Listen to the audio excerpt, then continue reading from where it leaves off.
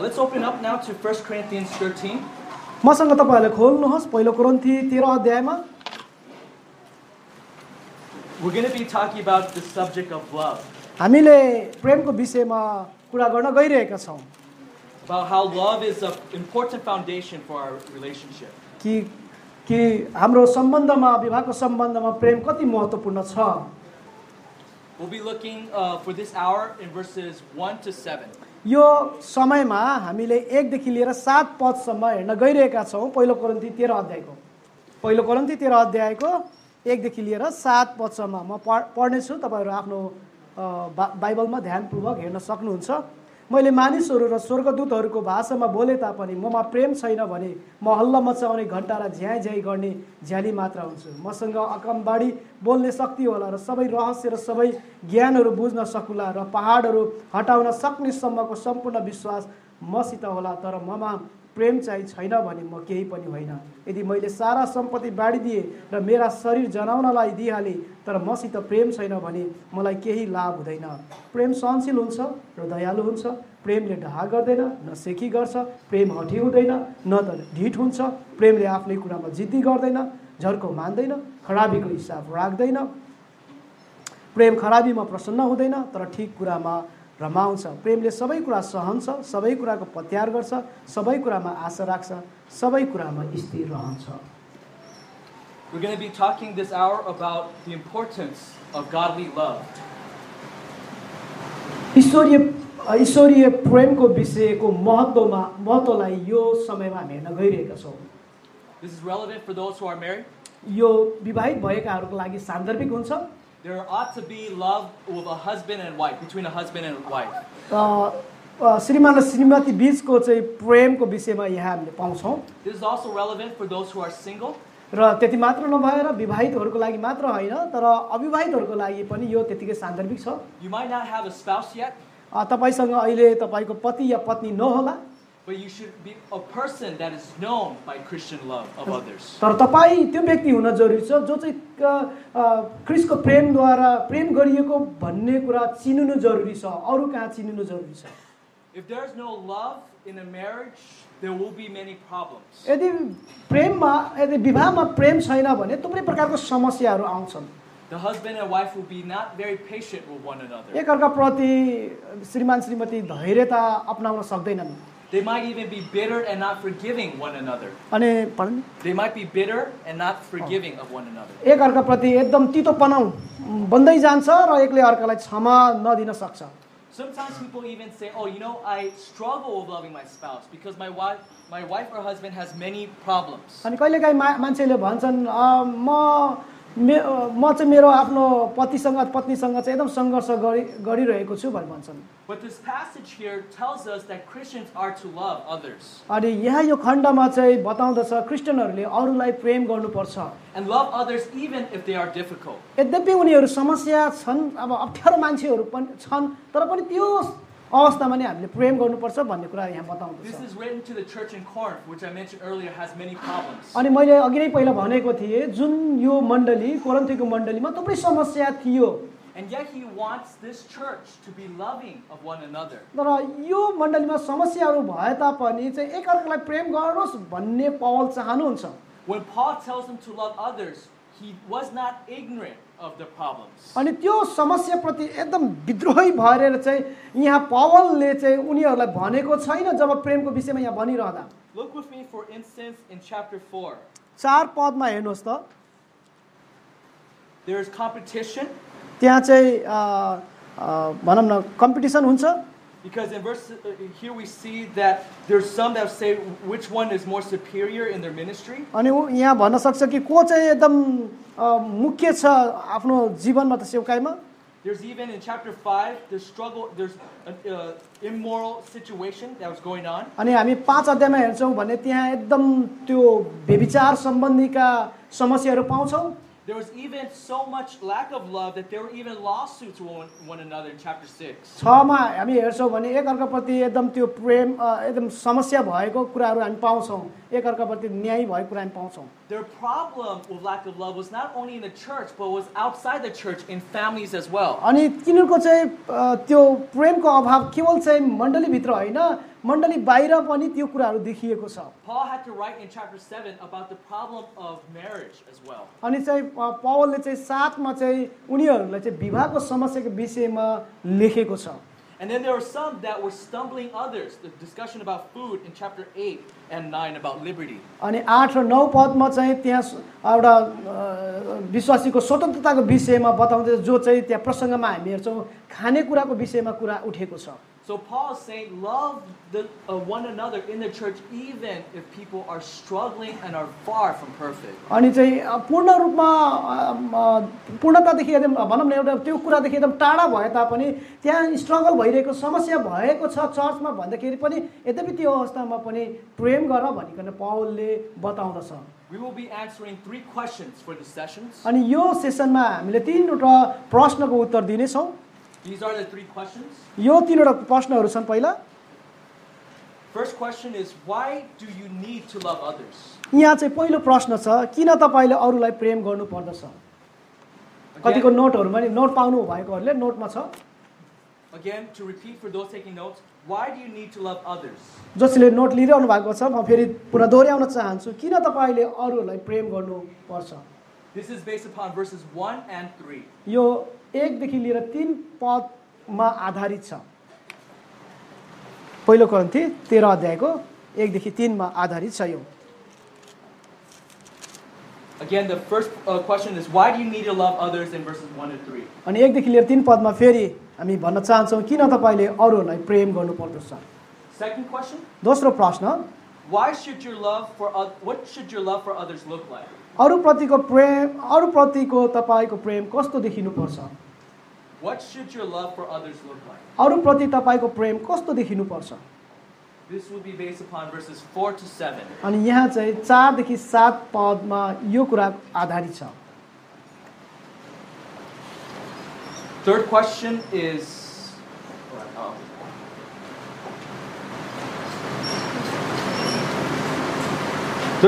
how do you love others when you don't feel like it?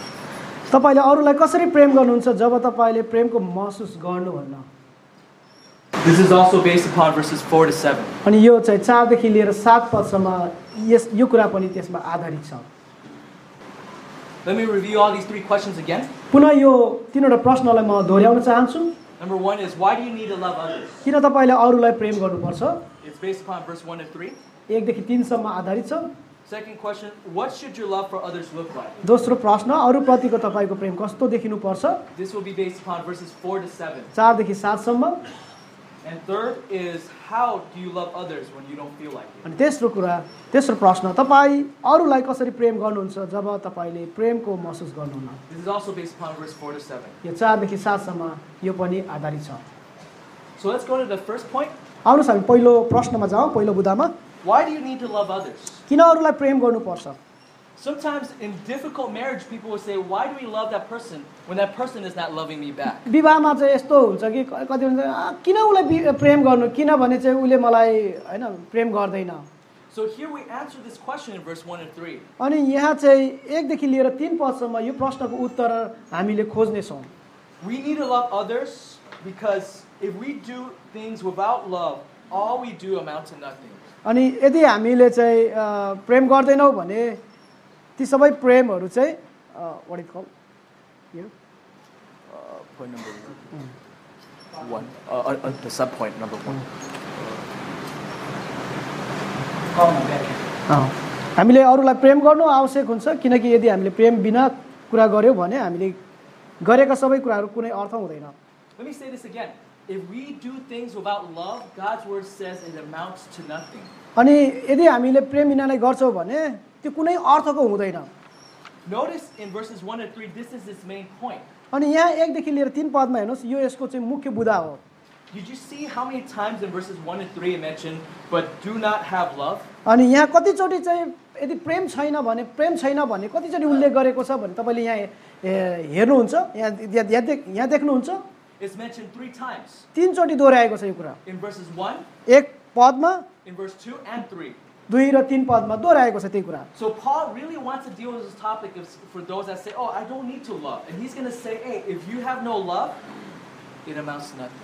यहाँ चाहिँ पवलले त्यो व्यक्तिहरूसँग डिल गर्दैछ, त्यो व्यक्तिहरूसँग भन्दैछ मैले चाहिँ उसलाई प्रेम गर्न सक्दिनँ भने चाहिँ यहाँ भनिरहँदा चाहिँ यहाँ चाहिँ यदि तिमीले प्रेम गर्दैनौ भने चाहिँ त्यो प्रेम छैन भने तिम्रो कुनै अर्थ नै हुँदैन भनेछ। I'll say again, why do we need to love others is because if we don't, everything we do is meaningless. अनि यदि हामीमा प्रेम छैन भने जे पनि हामी गर्छौँ सबै कुराहरू अर्थपूर्ण रहँदैन, अर्थरहितको हुन्छ। These are the examples he gives. अनि यहाँ यी यस्ता उदाहरणहरू दिएका छन्। In verses 1, look at verse 1. पदलाई 1 मा हेर्नुस् त। Could you read that again? पद 1 मा मैले मानिसहरू र स्वर्गदूतहरूको भाषामा बोले तापनि ममा प्रेम छैन भने म हल्ला मचाउने घण्टा र झ्याइझ्याइ गर्ने झ्याली मात्र हुन्छु। Here tongues is referring to the supernatural ability to speak other languages. अनि यहाँ एकदम अद्भुत रूपमा चाहिँ अरू अन्य भाषाहरू बोल्ने कुरालाई चाहिँ बताउँदैछ। Paul now says, what if I were to speak the tongues of men? यदि मैले ती भाषाहरू मानिसहरू र स्वर्गदूतको भाषा बोले तापनि For some people that'll be, whoa, that's very impressive. अनि कति मान्छेको लागि हुन्छ ओ कस्तो अचम्म कस्तो यो भाषा बोलेको छ भने मान्छेलाई चाहिँ एकदम आकर्षित गराउने हुन सक्छ। It would be even so like, whoa, the more language you speak, the more impressive you are. थुप्रै प्रकारको भाषा उसले जति बोल्छ भनौँ धेरै भाषा जान्ने चाहिँ यो मान्छे बडो एकदम ऊ चाहिँ एकदम अरूप्रति चाहिँ एकदम चाहिँ आकर्षित बनिरहेको हुन्छ भन्ने जस्तो लाग्छ। Just the same way in our world today, we are impressed if someone knows many languages. अनि अहिले पनि हामी हुन्छ जसले धेरै भाषाहरू जान्छ भने ओहो त्यसले कति धेरै भाषा जानेछ भनेर चाहिँ हामी एकदम आकर्षित हुन्छौँ त्यो मान्छेप्रति। But what happens if you know many languages? What if you know all languages in the world? र यसरी भनौँ यदि तपाईँले सबै संसारकै भाषा जान्यो भने पनि You know how many languages there are in this world? तपाईँलाई थाहा छ यो संसारमा कति धेरै भाषाहरू छन्? They say there's about 6,800 to 6,900. करिब 6,800 देखि लिएर 6,900 सम्मको भाषाहरू यो संसारमा हामी पाउँछौँ। What if you know all those languages? That's impressive, yes? यदि ती सबै भाषाहरू तपाईँले जान्नुभयो भने के हो त्यो भाषा जान्नुभयो भने तपाईँ एकदम भनौँ तपाईँप्रति मान्छेहरू अचम्मित हुन्छ एकदम आकर्षित हुन्न होइन। But the verse says here, if you have no love, you're a noisy gong or clanging cymbal. तर फेरि यहाँ बाइबलले के बताउँछ यहाँ चाहिँ पदले के यो पदमा के बताउँछ भन्दाखेरि यदि तपाईँमा प्रेम छैन भने एउटा झ्याइझ्याइ गर्ने झाली जस्तो मात्र हुन्छ भने। So we see that there's no value. You might brag, but there's no value in God if you do things without love. यदि प्रेम बिना नै तपाईँले कुनै पनि कुरा गर्नुहुन्छ भने त्यहाँ चाहिँ कुनै मूल्यको हुँदैन। There's also the second, if you look with me in verse 2, there's a second analogy. अनि दोस्रो चाहिँ त्यहाँ चाहिँ तुलना हामी पाउँछौँ दोस्रो पदमा। It says, if I have the gift of prophecy and knowledge, know all things and knowledge, but do not have love, it says, I am nothing. अनि यहाँ भन्छ मसँग आगमबाडी बोल्ने शक्ति होला र सबै रहस्य र सबै ज्ञानहरू बुझ्न सकुला र पहाडहरू हटाउन सक्ने सम्पूर्ण विश्वास मसित होला तर म प्रेम छैन भने म केही पनि होइन। It's saying here, if you know all things, but you have no love, what value is that? सबै कुरा जान्नुहुन्छ तर प्रेम छैन भने त्यसले के माने राख्छ के मूल्य रहन्छ र भन्ने भन्दछ। Isn't that so true in life? Pardon? Isn't that very true in we see in our life? हाम्रो जीवनमा यो कुरा कति सत्य हुन्छ भन्ने हामीले देख्दैनौँ र हैन र हामी देख्छौँ नि हाम्रो जीवनमा यो सत्य भइरहेको। If there's someone that might be a very good teacher, knows a lot, but doesn't care for the student, how often will we desire to listen? अनि यदि कुनै शिक्षकले चाहिँ एकदम राम्रो सिकाउन सक्छ तर आफ्नो विद्यार्थीलाई प्रेम गर्न सक्दैन भने चाहिँ वास्ता गर्दैन भने चाहिँ उसको चाहिँ सिकाइ के अर्थ रहन्छ त? But people would only listen when they know you care first. तर त्यो मान्छे त्यो विद्यार्थीहरूले सुन्दैन जबसम्म चाहिँ साँच्चै नै उहाँले चाहिँ माया गर्नुहुन्छ भनेर जबसम्म जान्दैन तबसम्म चाहिँ विद्यार्थीले सुन्न चाहँदैन जति नै राम्रो सिकाए तापनि। So here God's word says, even if you know all things, but you're not loving towards others, God does it amounts to nothing. यहाँ बाइबलले यो खण्डमा भन्दछ सबै कुरा जाने तापनि यदि प्रेम छैन भने त्यो केही पनि होइन भन्दछ। Then it goes to the next extreme. अनि verse 2, second half. दोस्रो पदमा दुई पदमा हामी जान्छौँ भने अझै अद्भुत कुरा यहाँ हामी पाउँछौँ। It says, if I have faith to remove mountains, यदि मसँग चाहिँ पहाडहरू हटाउन सक्ने विश्वास होला but do not have love, I am nothing. तर मसँग प्रेम छैन भने म केही पनि होइन। We know there's the Himalayas in Nepal, yes? हामी जान्छौँ यहाँ पहाडहरू सगरमाथाहरू छन् नेपालमा। And I look at this verse, wow, if you have faith, you can move those mountains. That is incredible faith. अनि यहाँ चाहिँ मैले भन्छ ओहो यहाँ विश्वास छ भने चाहिँ त्यो पहाडलाई पनि हटाउन सक्छ त्यो अचम्मको अद्भुत विश्वास।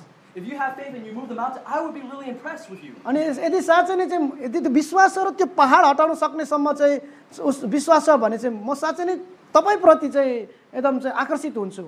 But God will not be.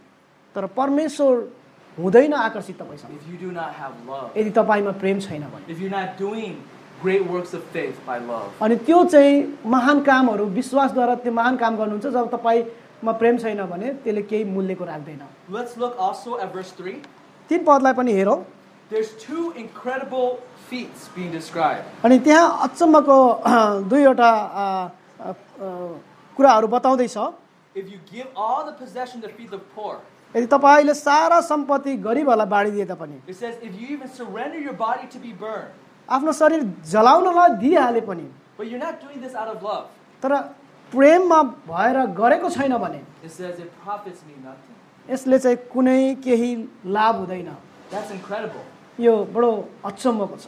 That people can sometimes do good works of mercy and have no love. तर धेरै मान्छेहरूले चाहिँ दयाको असल कामहरू गरिरहेको हुन्छ तर उनीहरूले गरेकोमा प्रेम हुँदैन। Or even pretend to be sacrificial but have no love, and yet God says that amounts to त्यति nothing. मात्र नभएर चाहिँ शरीर पनि जलाउन दिइहाल्छ तर प्रेम छैन भने कुनै लाभ हुँदैन। You know what it's like to be married or to do anything in life without love?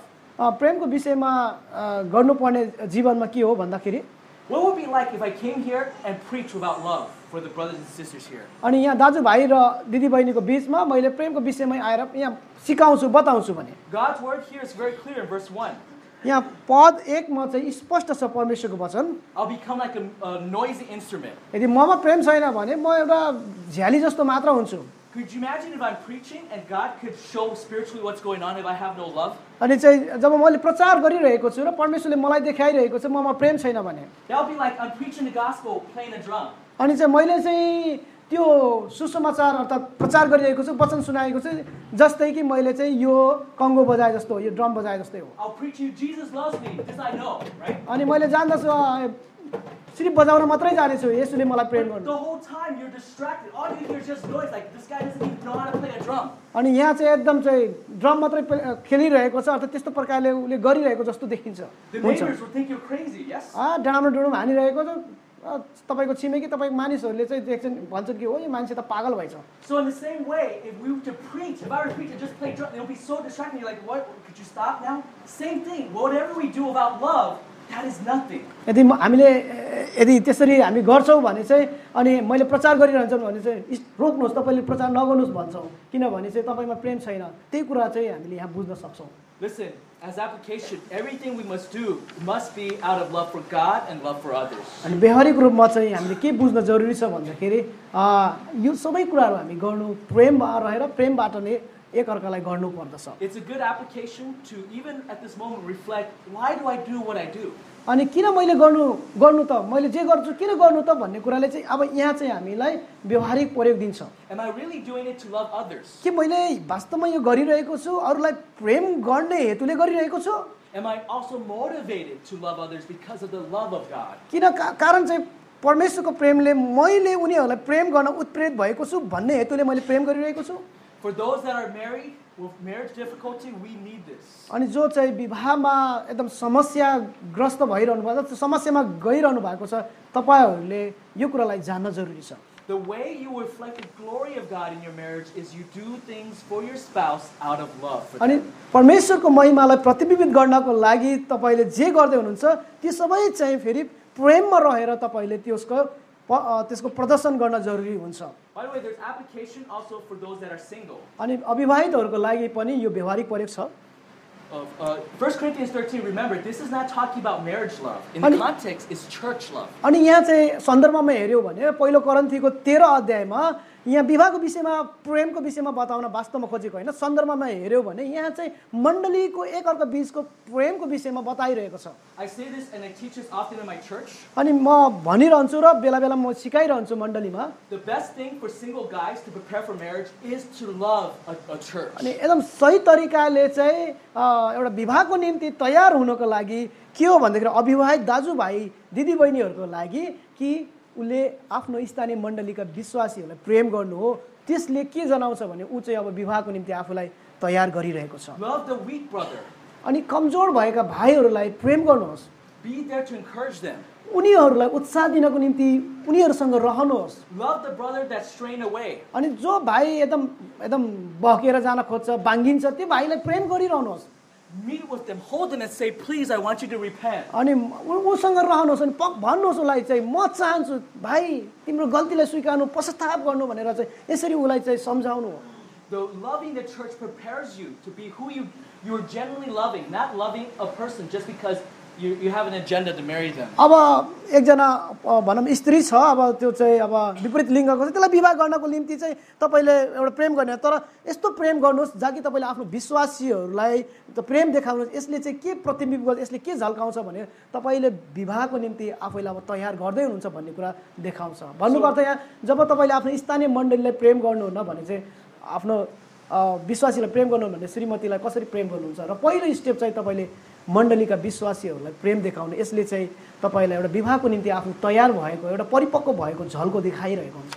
Even for the sisters, त्यस्तै गरिकन दिदीबहिनीहरूको लागि पनि don't just say, oh, this person wants to court me, I want to marry him because that person is so nice. अनि कति राम्रो छ यो केटो, यो भाइ, यो यसकाल चाहिँ यो दाइ म विवाह गर्न चाहन्छु, यस्तो ठिक छ, त्यही कारण चाहिँ म उसँग चाहिँ सम्बन्धमा रहन चाहन्छु अथवा विवाहमा अघि बढ्न चाहन्छु, त्यसरी चाहिँ नसोच्नुहोस्। But in his life, he doesn't love anyone else. तर उनको जीवनमा चाहिँ त्यो भाइले अथवा त्यो दाइले कसैले अरूलाई प्रेम गर्दैन भने There's no love for his mom. अनि आफ्नो आमाप्रति उसले प्रेम देखाउँदैन, त्यो भाइले There's no respect for his father. आफ्नो बाबाप्रति उसले प्रेम देखाउँदैन।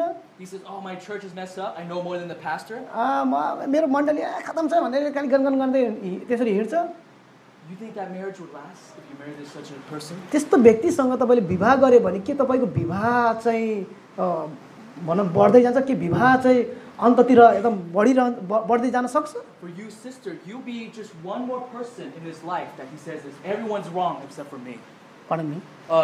If you were to marry, sisters, if you marry this kind of man, you'll be just one more other person that he says is all wrong in his life. अनि तपाईँले त्यस्तो व्यक्तिसँग विवाह गरिदिनु जसले यो भनिरहेको छ सबै खतम छन्, सबै ठिक छ, काम छैन, म मात्रै ठिक छु, त्यस्तो व्यक्तिसँग तपाईँले अब विवाह गर्न गइरहनु भएको छ। So let's go to question number 2. दोस्रो प्रश्नमा हामी जानेछौँ, what should your love for others look like? अरूप्रतिको तपाईँको प्रेम कस्तो देखिनुपर्छ? The world has a wrong idea of love, do they not?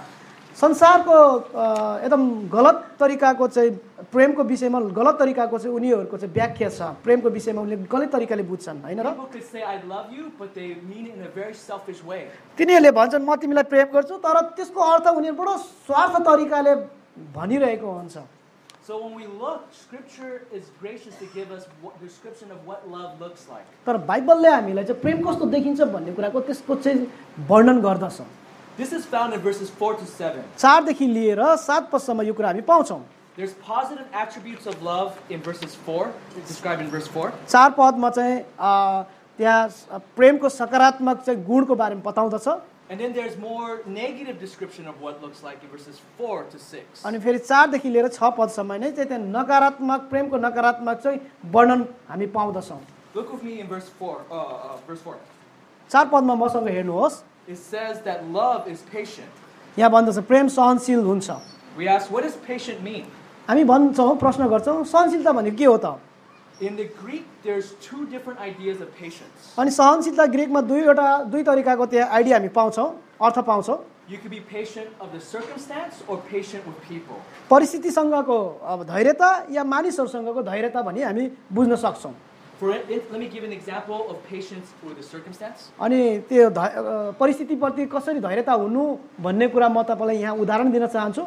You might be going somewhere and you realize, oh, there's a lot of traffic. There's a lot of people on bikes and walking. So you might not go there fast, but then you're patient despite the circumstance. जस्तै त्यो परिस्थिति उदाहरणको लागि चाहिँ तपाई जाँदै हुनुहुन्छ, ओ त्यहाँ एकदम गाडी जाम भइरहेको छ, बहुत भिड छ, गाडी छिरेको छैन, बरु म अलि पछाडी बस्छु, अनि तपाई त्यसरी चाहिँ धैर्य धारण गर्नुहुन्छ। Or you know that you're walking a mountain and you know, oh, it's going to take so long, but you're not frustrated. You're just patient. Oh, this is the situation. जसरी पहाड चढ्दै हुनुहुन्छ, तपाई एकदम भनौं न चाहिँ हतोत्साहित एकदम चाहिँ तपाई निराश बन्नुहुन्न, तर अझै टाढा छ, म ठीक छ बिस्तारै चढ्छु।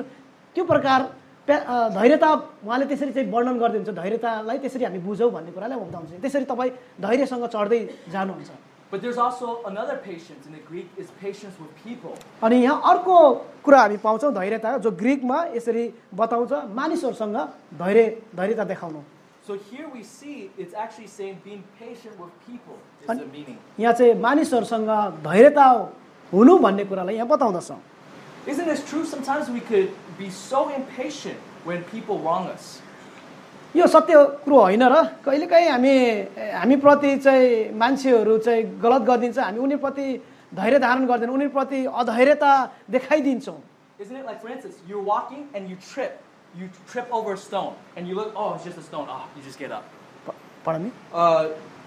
For instance, yeah. You could trip over a stone and when you see, oh, it's just a stone that tripped me, you're like, oh, no big deal, you just move on. अनि जस्तो कि तपाईँ हिँड्ने बेलामा तपाईँलाई ढुङ्गाले ठेस लाग्छ अनि यसो हेर्नुहुन्छ ढुङ्गालाई चाहिँ ढुङ्गा रहेछ भने चाहिँ तपाईँ चाहिँ यसरी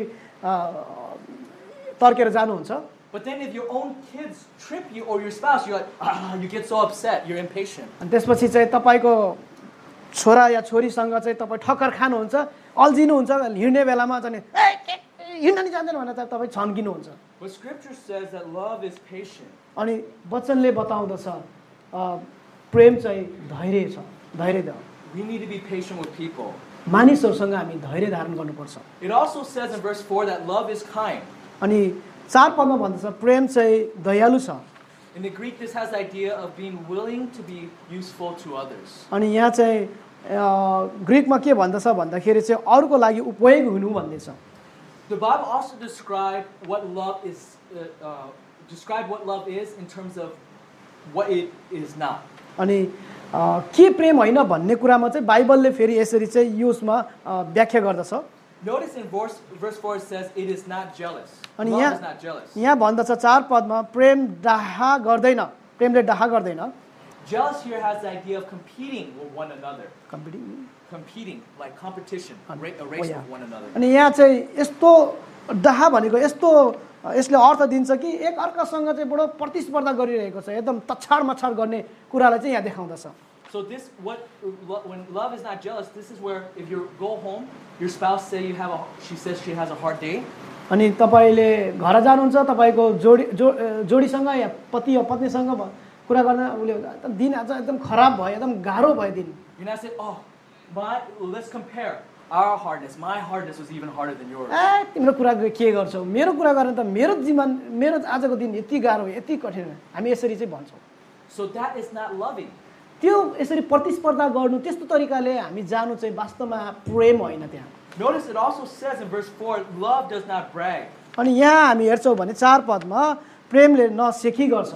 This has the idea of outwardly boasting. अनि your heart is prideful. यो चाहिँ हठी भन्ने कुराले चाहिँ अर्को कुरा हामी पाउँछौँ कि आफ्नो हृदयको एकदम घमण्डलाई चाहिँ पोख्नु हो. It also says love is not arrogant. अनि यहाँ चाहिँ भन्दछ प्रेम चाहिँ जिद्दी गर्दैन. This has more the idea that you want others to admire you. अनि यो चाहन्छ कि अरूले चाहिँ मलाई हैन माया गरोस् अरूले चाहिँ मलाई हेरोस् भन्ने सोच्दछ. Look at verse 5. 5 पदमा हेर्नुहोस्. It says love does not act unbecomingly. 5 पदमा भन्छ प्रेम हठी हुँदैन. And this has the idea that love does not have bad manners. अनि यसको अर्थ हो कि चाहिँ प्रेममा चाहिँ खराब बानी हुँदैन. Manners do matter to God. बानीले चाहिँ त्यसले चाहिँ परमेश्वरमा अर्थ राख्दछ. Being polite is not just cultural. एकदम चाहिँ नम्र भएर बोल्नु सुशीलताले बोल्नु चाहिँ एउटा सभ्यता एउटा चाहिँ संस्कार केवल संस्कार मात्र होइन यो. This is a way to show love practically. अनि यो चाहिँ व्यवहारिक रूपमा चाहिँ प्रेमलाई देखाउनु हो. Think about it, for instance, if you're eating at home. सोच्नुहोस् जो चाहिँ साथीहरू तपाईँ घरमा भोजन लिइरहेको हुन्छ. You're eating your food like a pig. अनि तपाईले एकदम चाहिँ हौसेर पुरा खानुहुन्छ छिटो छिटो खानुहुन्छ. But we should not do that when we're loving. तर यदि हामीले प्रेम गर्छौं भने हामी त्यस्तो प्रकारले गर्नु हुँदैन. Because when we do that, we're so self-absorbed. We're not thinking about others. अनि हामीले यदि त्यसरी खान्छौं भने आफैले मात्रै कसैतिर वास्ता छैन आफै नै खान्छौं भने यसले के देखाउँछ भने हामी यति चाहिँ स्वार्थी छौं भन्ने कुरा देखाउँछ. It's showing discipline. It's also showing consideration for others. अनि यसले चाहिँ अनुशासन अरूप्रति पनि वास्ता गर्नु भन्ने कुरालाई देखाउँछ. So here we see even politeness has the idea is tied in with love as well. अनि यहाँ चाहिँ हामीले त्यो झर्को नमान्ने एकदम नम्र हुनेलाई चाहिँ यहाँ प्रेमसँग पनि त्यो तुलना गरिएको कुरा पाउँछौँ। It says here also in verse 5, it does not seek its own. आफ्नै हिसाब राख्दैन भन्ने कुरा बताउँछ। In other words, it is not selfish. अनि भन्नुको अर्थ चाहिँ स्वार्थी हुँदैन। Then it goes on and says, love is not provoked. Verse Number 6. Verse is still verse. It's in verse 5. Last. Is not provoked. खराबीको हिसाब राख्दैन होइन प्रोभोक हुने। It should be number 6 on the. झर्को मान्दैन। झर्को मान्दैन भनेछ। And this describes the idea of acting because you're hurt, you're offended, you're angry. अनि यो चाहिँ यस्तो हो कि तपाईलाई कसैले चाहिँ दुखी तुल्याएको छ अनि तपाईँ त्यो सन्दर्भमा यहाँ कुरा गरेछ तपाईलाई कसैले दुखाइरहेको छ तपाईलाई समस्या गरेछ तपाईँ झर्को मान्दैन। Then notice it says love does not take into account a wrong suffered. अनि त्यसपछि भन्दछ खराबीको हिसाब राख्दैन प्रेमले। You're not keeping record of everything your spouse done wrong to throw it against them in an argument. अनि तपाईले मौका छोपेर सबै पुरा त्यो उले के गरेछ सबै संकलन गरेर चाहिँ अनि यसरी चाहिँ तैँले यसो गरिस् भनेर चाहिँ तपाईले फेक्नुहुन्न आफ्नो पति वा पत्नीलाई त्यो त्यसो गर्नुहुन्न त्यो चाहिँ प्रेम होइन। Look now in verse 6. 6 पदमा हेर्नुहोस्। Does not rejoice in unrighteousness, but rejoices with the truth. यहाँ भन्दछ प्रेम खराबीमा प्रसन्न हुँदैन तर ठिक कुरामा रमाउँछ। This is where if you truly love somebody, you're not like when the person does wrong, you say, see, you've done wrong. अनि तपाईले चाहिँ You're celebrating that the person has done wrong. तपाईले यदि यो प्रेमको विषयमा हेर्नुहुन्छ भने यदि कसैले चाहिँ खराब गरिरहेको छ भने तपाईले त्यसले त खराब गर्यो भनेर यसरी बडा उसमा उत्सव मनाउनुहुन्न। Sometimes when people are not loving, they celebrate. It's almost like they're throwing a festival when their spouse is wrong. अनि कतिपय मान्छेहरूले चाहिँ जब चाहिँ गल्ती गरिरहेको हुन्छ उनीहरू त्यो झन् त्यो गल्तीमा चाहिँ एकदम खुसी मनाउँछ तिनीले गल्ती गर्यो भनेर चाहिँ विशेष गरिकन अब जोडीहरूमा त्यसरी चाहिँ त्यो प्रकारले चाहिँ व्यवहारहरू गरिरहेका हुन्छन्। God's word says that is not love. तर परमेश्वरको वचनले भन्छ त्यो चाहिँ प्रेम होइन। Look with me in verse 7. 7 पदमा हेर्नुहोस्। In verse 7, the last description is the same. It is almost the same as the last. The first description and the last description is almost the same. पहिलो चाहिँ भनिएका वर्णन र अन्तिम चाहिँ उस्तै छ।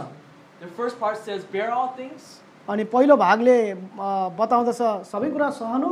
And it also says the last part endure all things. अनि चाहिँ दोस्रो भागले के भन्छ चाहिँ सबै कुराको प्रत्याहार गर्नु सबै कुरामा स्थिर रहनु भन्दैछ। What it's trying to say here is that when things are difficult, you still remain. अनि यहाँ मैले के भन्न खोजिरहेको भन्दाखेरि चाहिँ जब कुनै यस्तो समस्याहरू भइरहन्छ समस्यामा तपाईँ गुज्रिरहनुहुन्छ तपाईँ अझै पनि त्यसैमा स्थिर भइबस्नु भन्न खोजेको छ।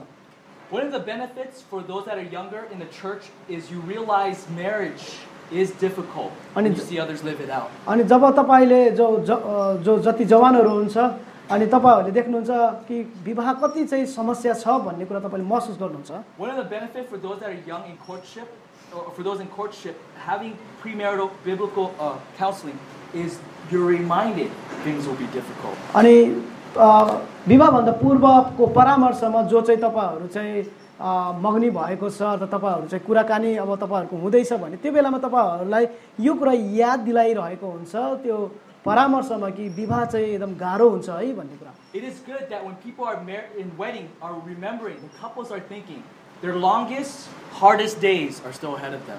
अब जब विवाहको दिन आउँछ जुन दिन विवाह गर्छ त्यो दिन विवाहको समारोहमा त्यो दिनमा यसरी चाहिँ मान्छेहरु कति सोच्छन् कि साच्चै नै हो अब विवाहको अझै अप्ठ्यारोको दिन त अब सुरु हुँदैछ आउँदैछ। Love bear all things and endure all things. प्रेमले सबै कुराहरु सहन्छ सबै कुराहरुमा स्थिर रहन्छ। We also see it in the middle of verse 7 it says believe all things and hope all things. अनि 7 पदको बीचमा हामी हेर्दछौं सबै कुरा सहन्छ र सबै कुरामा प्रत्याहार गर्छ। Here this means is not to say you believe lies but the idea or be naive but it has the idea of you trust someone. यहाँ चाहिँ झुट कुरालाई जे भने पनि खराब गरे पनि त्यसैमा प्रत्याहार गर्नु भन्न खोजेको हैन तर यहाँ भन्न खोजेको वास्तवमा चाहिँ कसैलाई चाहिँ प्रत्याहार राख्नु भन्ने कुरा बताउँदैछ। You're not being overly critical, overly cynical, thinking always the bad of someone. अनि चाहिँ तपाईले चाहिँ सधैँ खराबलाई खोतल्ने हैन त्यो कुरालाई सोच्ने हैन। These are the description of love. अनि यहाँ चाहिँ प्रेमको चाहिँ वर्णनहरु हामी पाउँछौं। Let's talk about application. अब यो समय व्यवहारिक प्रयोगलाई हेरौँ। There's a list in these passage. यो खण्डमा चाहिँ लिस्टहरू दिएको छ।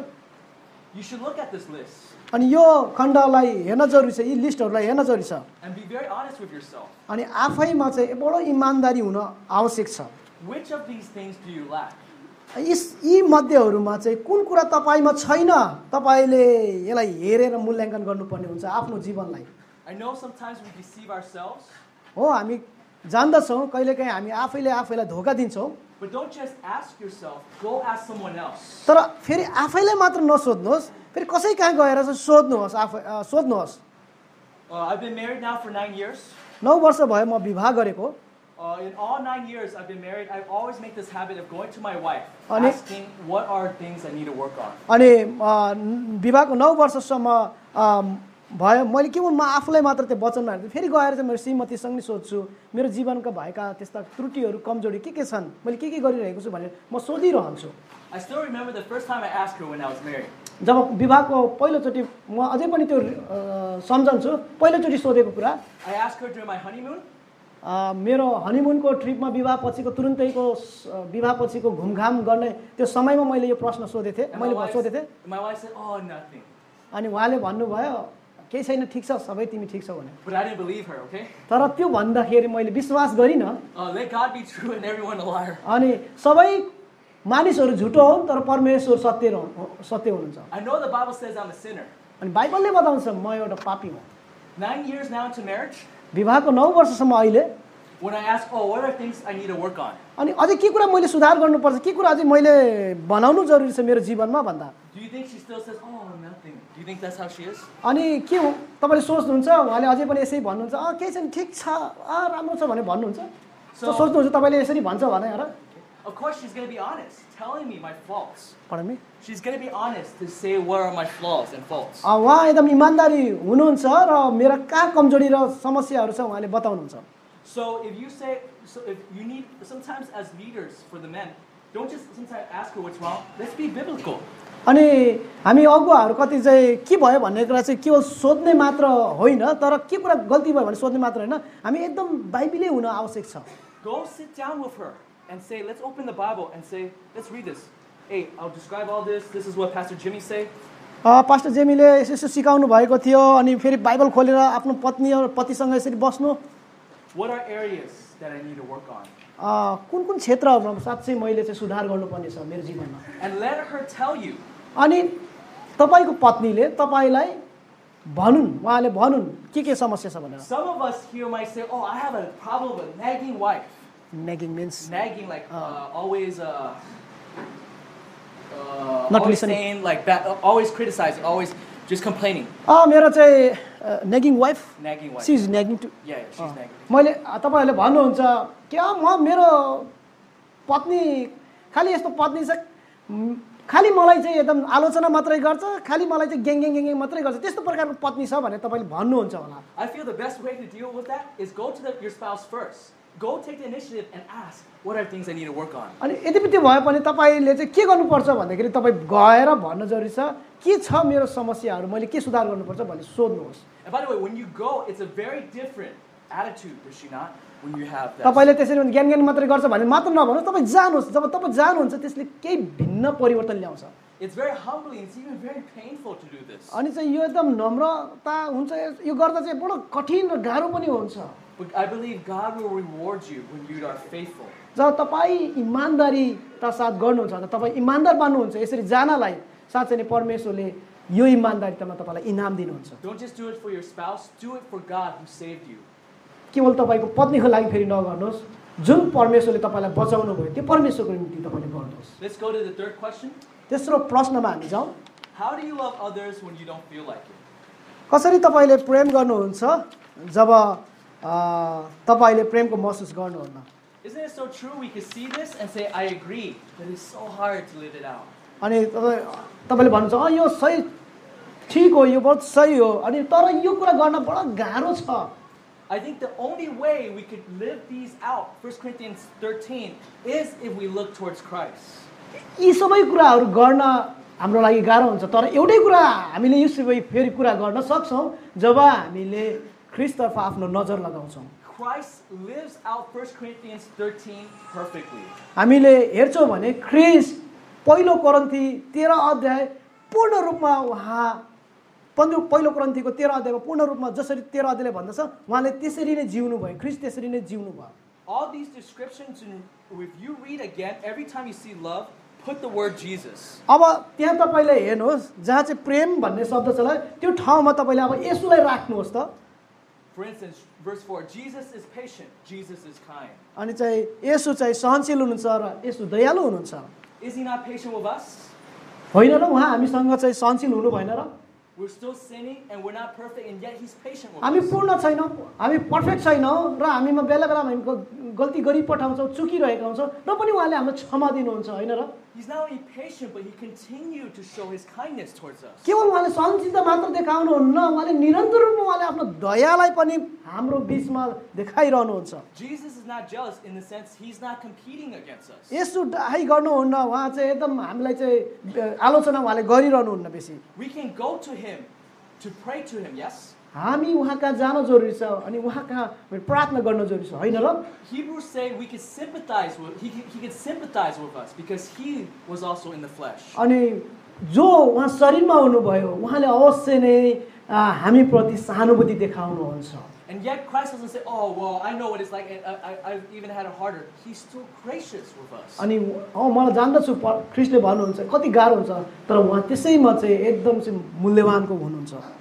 Read each these description and say, where do I see Jesus is patient? Where do I see Jesus is kind? अनि यी सबै खण्डहरूलाई यहाँ पढ्दै जानुहोस् कहाँ चाहिँ येशू चाहिँ सहनशील हुनुहुन्छ, कहाँ चाहिँ येशू दयालु हुनुहुन्छ, त्यहाँ चाहिँ तपाईले चाहिँ यी सबै खण्डहरूमा तपाईले चाहिँ प्रेमको सट्टामा येशूलाई राख्नुहोस्। Let that be your meditations. यो तपाईको चाहिँ एउटा चाहिँ मनन र चिन्तन गर्ने बानी होस्।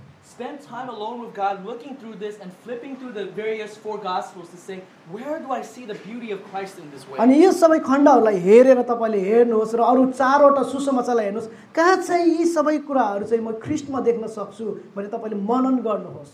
This will warm your heart to love Christ. अनि यसले चाहिँ तपाईको हृदयलाई ताजगी बनाइन्छ, तपाईको हृदयलाई न्यानो बनाइन्छ, परमेश्वर अथवा ख्रिस्टतर्फलाई ख्रिस्ट प्रति प्रेम गर्नलाई तपाईलाई एकदम चाहिँ हौसला प्रदान गर्दछ। And as you love Christ more, that love will flow over towards your love towards others. अनि जति तपाईले ख्रिस्टलाई प्रेम गर्नुहुन्छ र त्यो प्रेमको त्यो बगाई चाहिँ तपाईको पत्नीतर्फ र तपाईका मण्डलीका विश्वासी अरु मानिसहरुसम्म बढ्दै जान्छ। The most lovely human being, the most lovely person is Jesus Christ. एकदम चाहिँ प्रेमिलो व्यक्ति, प्रेम गर्नुहुने व्यक्ति चाहिँ एउटै मात्र छ जो चाहिँ येशू प्रभु हुनुहुन्छ। Meditate upon him, devote yourself to him, and they'll flow in your love for others. अनि उहाँमा मनन गर्नुहोस्, आफूलाई चाहिँ चिन्तन गर्नुहोस्, उहाँमा राख्नुहोस् र त्यो प्रेम फेरि अरूमा बगेर गएको होस्। For tonight, I do want to give an assignment, a homework for those who are married. विवाहित भएकाहरूको लागि म यो रात तपाईहरुलाई चाहिँ होमवर्क दिन चाहन्छु। Husbands, you have this as a homework. श्रीमानको लागि चाहिँ यो होमवर्क छ। You need to say I love you to your wife. एउटै कुरा गर्नु जरुरी छ। सजिलो छ कि अप्ठ्यारो हो है? For wives. तिमीलाई म माया गर्छु भनेर भन्नु पतिहरुले आफ्नो पत्नीलाई। By the way, I know it's probably sometimes even hard and we've been married a long time. Maybe this. विवाह भएका यति समय लामो समय भन्दा कहिलेकाहीँ यस्तो भन्न गाह्रो हुन्छ हैन र? But this is your homework. This is your hard homework for today. आजको दिन यो तपाईलाई एकदम गाह्रो होमवर्क दिएको छु मैले। तपाईले भन्नुस् आफ्नो पति या पत्नीलाई मैले तपाईलाई प्रेम गर्छु, तिमीलाई प्रेम गर्छु भनेर। Wives, say to your husband tonight, I love you. पत्नीहरु आफ्नो पतिलाई भन्नुहोस् यो गएको रातमा म तपाईलाई प्रेम गर्छु भनेर। But to be honest, for some of us, it might be a struggle to say I love you. Because our heart is struggling with that. इमानदारी साथ भन्दाखेरि चाहिँ कोही हामी मध्येमा कोही चाहिँ यस कुरामा चाहिँ संघर्ष गरिरहेको छ होला। त्यो कुरा भन्नलाई म साच्चै नै माया गर्छु तपाईलाई अथवा तिमीलाई माया गर्छु भन्न संघर्ष गरिरहेको होला। We might even be convicted and say, this is not me, and I struggle to even love you. I look through this and I'm struggling. I don't even want to ask you what's wrong with me because I already know what's wrong with me. म जान्दछु के गल्ती भइरहेको छ तर उलाई एकदम गाह्रो भइरहेको छ यो भन्नलाई चाहिँ उ सक्दैन। Go to your wife and say, I am not perfect, but please pray that I have the love of Christ to love you. अनि तपाईले गएर आफ्नो श्रीमतीसँग भन्नुहोस् म चाहिँ पूर्ण छैन, पर्फेक्ट छैन, तर ख्रिस्टको प्रेम ममा छ र त्यो प्रेम गर्न म सक्दछु यसरी भन्नुहोस्। Even doing that, you're already conveying to your wife, I love you. अनि त्यो भनिरहँदा चाहिँ अझै तपाईँले भन्नुहोस् म तपाईँलाई प्रेम गर्छु। Let's close in prayer. आउनुहोस् हामी प्रार्थनाद्वारा अन्त्य गरौँ। Lord God, help us to be more loving. प्रिय प्रभु हामीलाई प्रेमिलो हुनलाई सहायता गर्नुहोस्। Help us to love others because of Jesus Christ's love for us. कारण येशूले हामीलाई प्रेम गर्नुभएकोले अरूलाई प्रेम गर्नमा हामीलाई सहायता गर्नुहोस्। Help us, Lord, to have the application of the gospel be really real in our life. In Jesus' name we pray. हाम्रो जीवनमा सुसमाचार वास्तवमै वास्तविक बनेको होस् येशू प्रभुको नाममा आमेन।